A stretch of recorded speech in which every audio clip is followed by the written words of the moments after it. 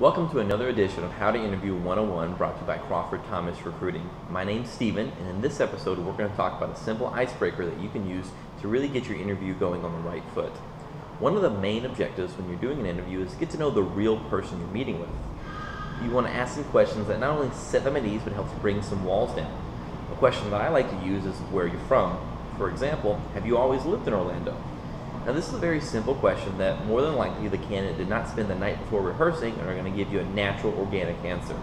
I'd encourage you to take this question a second layer deeper and perhaps ask them why they left from one city to the next or why they stayed in their current city the entire time. You can use this to build some instant rapport if you share some similar backgrounds with the candidates.